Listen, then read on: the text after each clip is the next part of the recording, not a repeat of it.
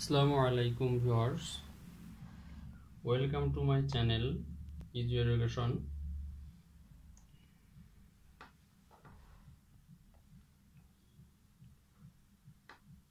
আজকের ভিডিও টিউটোরিয়ালের আলোচ্য বিষয় হলো টেন্স। ভিউয়ার্স, টেন্স হচ্ছে গ্রামারের জীবন। টেন্সকে গ্রামারের জীবন বলা হয় বা ইংরেজির জীবন বলা হয়। অর্থাৎ যে টেন্স জানে না সে ইংরেজি গ্রামার শুদ্ধভাবে জানে না, আর যে ইংরেজি গ্রামার জানে না সে ইংরেজিতে শুদ্ধভাবে বাক্য রচনা করতে পারবে না বা ঠিকঠাকভাবে কথা বলতে পারবে না। কথা বলতে পারবে বাট ভুল থাকবে। তো ভিউয়ার্স, তার মানে টেন্স কতটা গুরুত্বপূর্ণ এটা কিন্তু আমরা বুঝতে পেরেছি।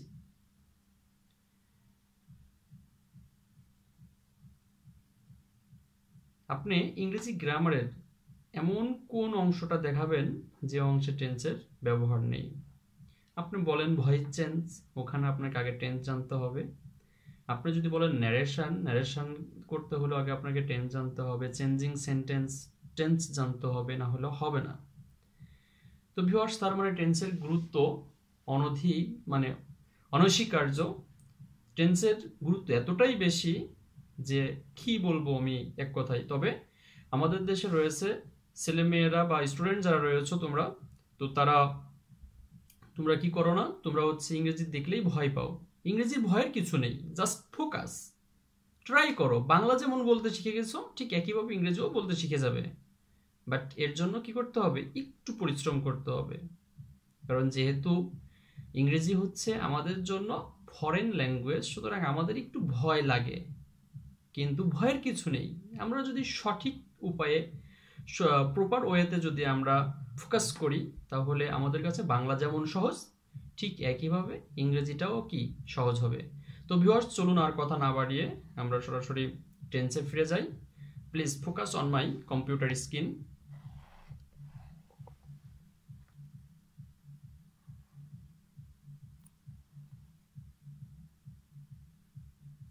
ওকে, ডান। ভিউয়ার্স, প্রথমত আগে আমরা জানবো টেন্স কাকে বলে, টেন্স কত প্রকার ও কি কি। এরপরে আমরা আসব পর্যায়ক্রমে টেন্সের গঠন এবং সম্পূর্ণ আলোচনা। টেন্স কাকে বলে? ক্রিয়া বা ভার্ব, যেটাকে আমরা বলে থাকি ইংরেজিতে ভার্ব, সেটাকে বাংলায় কি বলা হয়? ক্রিয়া বলা হয়। তাহলে ভিউয়ার্স, ক্রিয়া সম্পাদনের সময় বা কালকে টেন্স বলে। আমি আরো একবার বলছি যে ক্রিয়া সম্পাদনের সময় বা কালকে টেন্স বলে। অর্থাৎ আপনি একটি কাজ কোন সময় করছেন, অর্থাৎ যে সময়কে নির্দেশ করে। যেমন আমরা যদি বলি যে আমি ভাত খাই, আমি ভাত খেয়েছি, আমি ভাত খেয়েছিলাম, আমি ভাত খাবো, দেখেন সবগুলোই কিন্তু খাওয়া, বাট সময়টা কি করছে? ভিন্ন ভিন্ন সময়কে নির্দেশ করছে। সুতরাং তো এই যে টেন্সের ক্রিয়ার এই ভিন্ন ভিন্ন সময়কেই বলা হয় কি? টেন্স। টেন্স প্রধানত তিন প্রকার। কি কি? প্রেজেন্ট টেন্স অর্থাৎ বর্তমান কাল, past tense অতীতকাল, future tense ভবিষ্যৎকাল। Present tense আবার কাকে বলে? ভার্বের কার্য যখন বর্তমান সময় নির্দেশ করে তখন তাকে প্রেজেন্ট টেন্স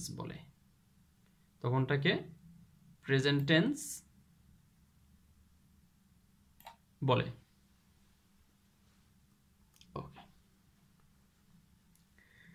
আমরা ভিউয়ার্স এখানে বোঝার সুবিধাতে কয়েকটা এক্সাম্পল দিয়েছি। যেমন রহিম is a good boy, Rana goes to school, তমা is eating rice, she has worked hard. এখানে সবগুলো এক্সাম্পলই হচ্ছে প্রেজেন্ট টেন্সের। এরপরে পাস্ট টেন্স কাকে বলে? ভার্বের কার্য যখন অতীত সময় নির্দেশ করে তখন তাকে পাস্ট টেন্স বলে।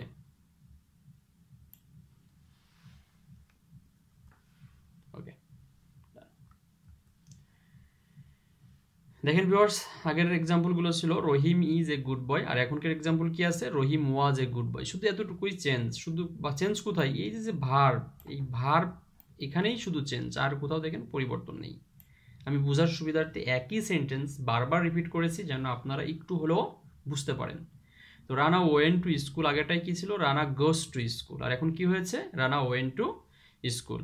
তমা was eating rice, she had worked hard. Future tense, ভার্বের কার্য যখন অতীত, সরি ভিউয়ার্স, এখানে ভবিষ্যৎ হবে।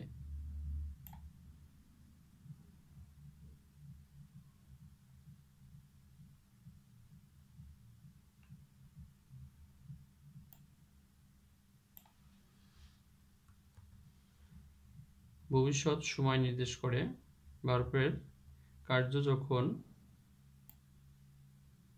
ভবিষ্যৎ সময় নির্দেশ করে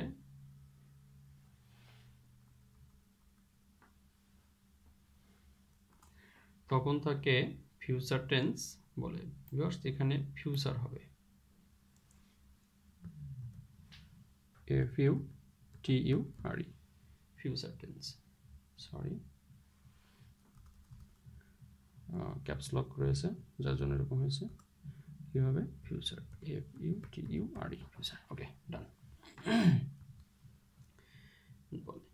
এখানেও কতগুলো এক্সাম্পল অ্যাড করা হয়েছে, যেমন রহিম will B a good boy, তারপর Rana will go to school, তমা will be eating rice, she will have work hard, ইত্যাদি। ভিউয়ার্স, এটা ছিল টেন্স কাকে বলে, কত প্রকার ও কি কি, এর প্রথম অংশ। এবার আমরা যাই টেন্সের। আবার এই প্রত্যেক প্রকার টেন্সকে আবার 4 ভাগে ভাগ করা যায়, যে প্রত্যেক প্রকার টেন্স